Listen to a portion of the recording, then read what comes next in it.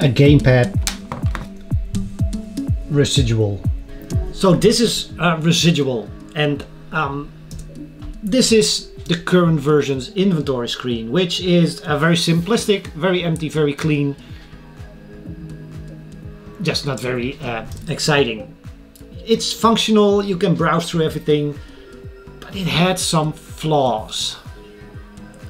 Yeah, it had some flaws. So as you can imagine, all week I've been working on Residual, turning it into a pixelated football game because I'm going for that FIFA license. But in order to do that, I needed to start with a new inventory screen, which sounds much more obvious. So after the intro, new inventory screen. Also the reasons why a new inventory screen, what was wrong with the previous one, and why didn't you fix it when you released the game months ago. After the intro.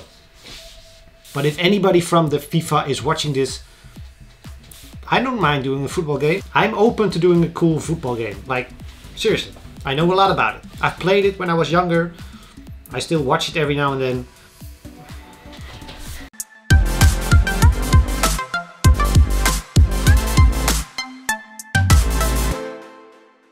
So the inventory screen that launched in Residual is pretty much a first design. It was one of the first things I created when creating Residual. I needed an inventory screen. This just looked cool at the time, so I started implementing it. But over time, the amount of information and data that was tied to the inventory, it just grew. It just got a lot bigger. They got a lot more data. We started adding crafting. Then we needed to show you which item do you need to craft, how many of those items do you have, and a lot of extra information just got pushed onto the screen that was already there. And normally these type of screens, I will design one and over time it will change, and this time I just didn't get around to changing that inventory screen. It was functional, it worked, it looks okay and decent. It's not a bad looking one, it fits with the whole interface design of the game. But especially on the Switch version, once we got to that point, the PC version was already done, started to work on the Switch version, seeing that inventory screen on the Switch display, it just looks very small and tiny. It just looks, it was clumsy. It wasn't how I wanted it to be, but we also didn't have a lot of time to do a complete redesign of the inventory. Also at that time, I think I was 15 or 16 months into the development of the game.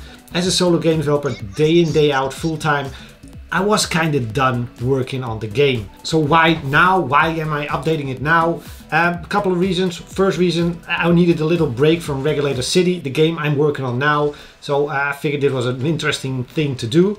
I thought it would cost me a whole week just trying to come up with a design, but I had most of it all up and running in the first day on Tuesday. It's now Thursday as I'm recording this. So 2 days ago I had most of it up and running. Then I started adding extra bits and pieces. I'll get into those in a minute and show you all that stuff. The second reason why now is that I am working towards a mobile version of the game. And of course, with this screen being tiny on the Switch, the phone is even a smaller screen.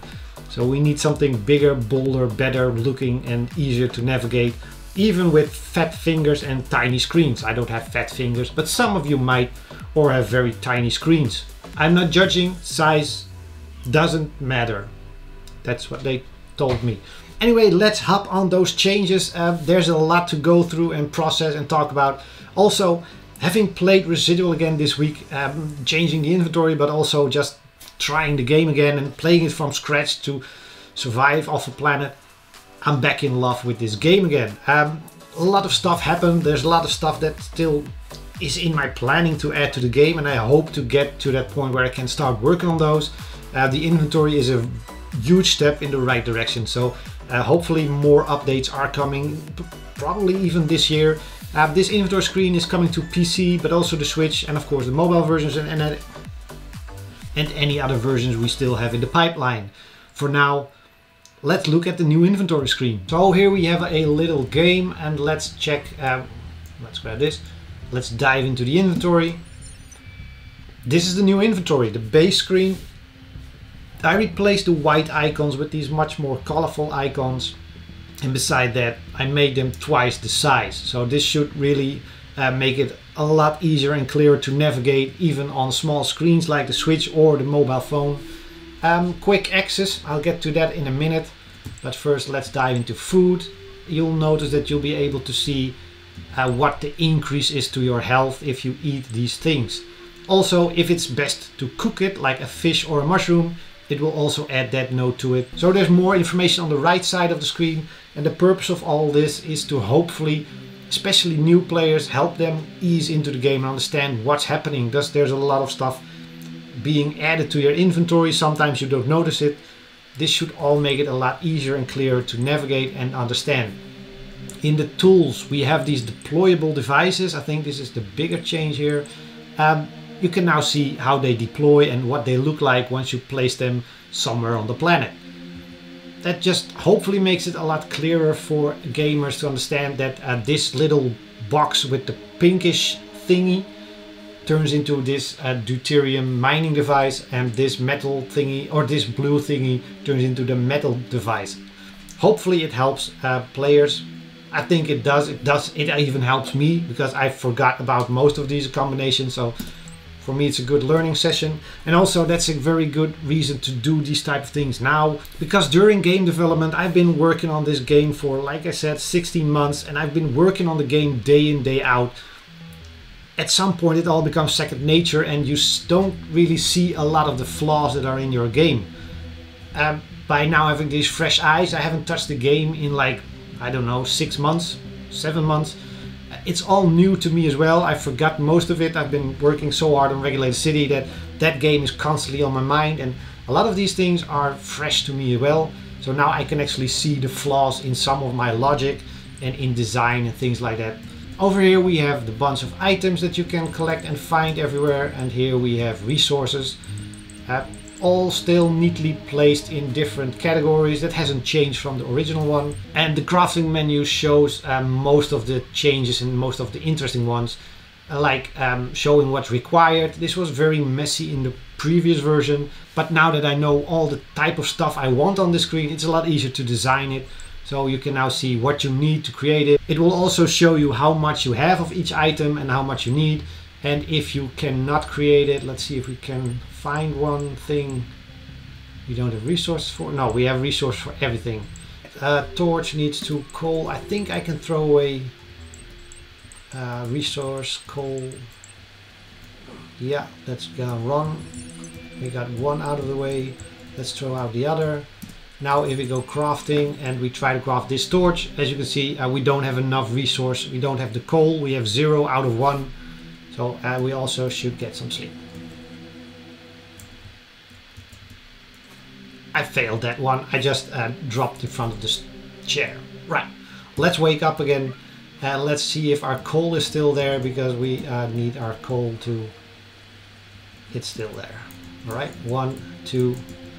And if we go back into the inventory, we should be able to craft a torch again, because we have more of these resources now. So final screen of the inventory is when you visit the printer inside your ship. And this also has gotten a bunch of upgrades. First of all, top left corner, you see the amount of nanobots you have right now. You need nanobots to create everything here. You'll also notice there is an item here with an orange exclamation mark. Well, let's go there. This is part of a current mission. You might not know that. The mission is refine quartz. You might not know how to do it. Find the exclamation mark. You need this device to do it. Luckily we can create it. We have enough nanobots for it. And if we don't have enough of the nanobots, let's see if we create something. Well, let's just create this one.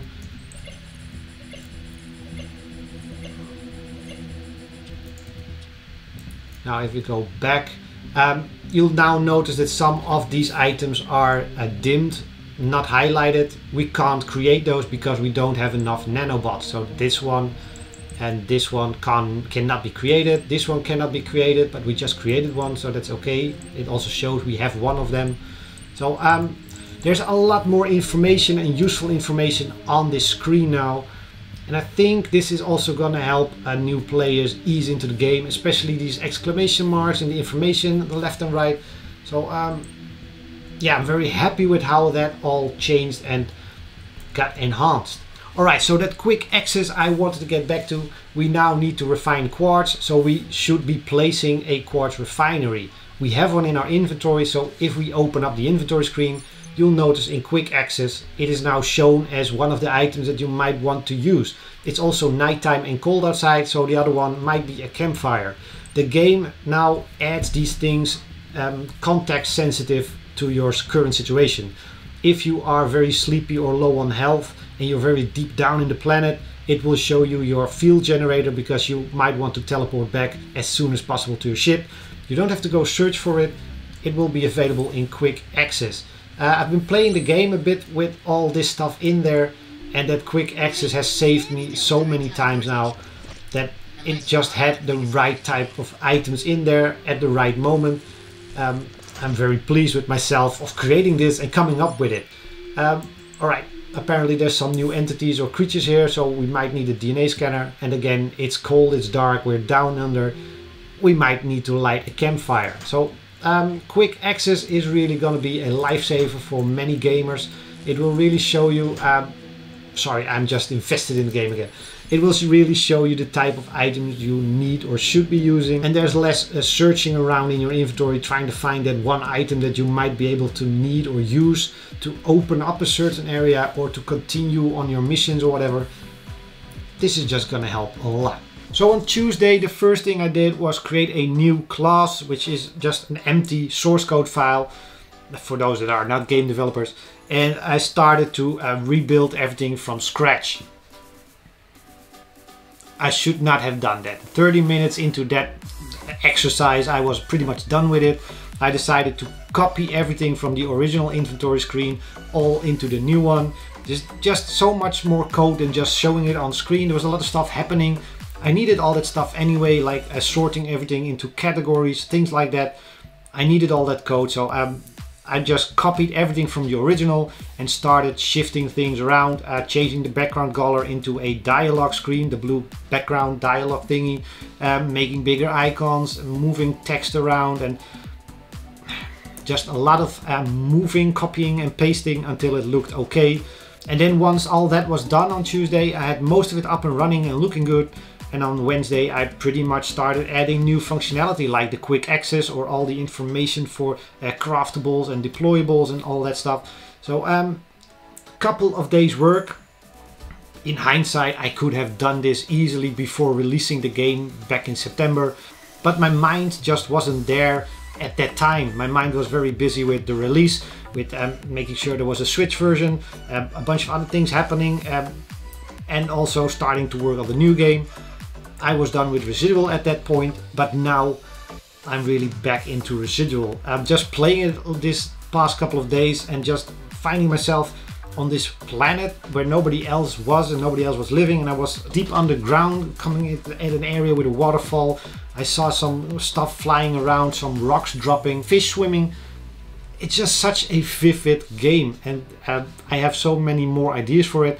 I am slowly gonna start working on those. Now that these changes are in, I'll push it. I'll push all these changes so that Serious Lion can start implementing them in the Switch version. Then we can start testing that version.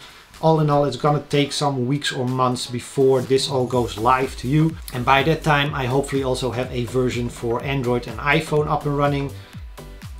In my mind, my perfect mind, the plan is to release it in June, but it's now May the 12th, 4 weeks from now. I'm not really sure if June is a realistic month. I'm not really sure if June is a realistic deadline for all of this. I might have it all up and running. I'm not sure I can release it because I'll have to go through, Apple has to approve it, Google has to approve it.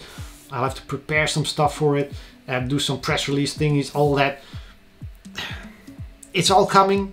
Step 1, phase 1 was the new inventory screen, and that's done this week. And next week I'll be working on Regulator City, probably, because that game still needs some love and attention before the demo goes live, also in June. So it's gonna be a busy month, June, but it's gonna be fun. A lot of stuff that's gonna be released and happening, so that's good. And that's it for this week's video. I do want to ask you, if you bought or played Residual on Steam, please, please, please leave a review or a comment or whatever. on the Steam page. And you need a certain amount of reviews to get noticed by Steam. You need a certain amount of positive reviews to even get noticed even more. And there are positive reviews, but a lot of those are Kickstarter backers. Those reviews don't count to those positive numbers for some reason. So if you bought it, or if you know somebody who bought it, or if you know somebody that should be buying it, tell them about Residual. Let them leave a comment behind a review, preferably positive, but I can't ask you to do that. You just have to figure out, do you like the game or not, especially with these updates coming. Please drop a review on the game.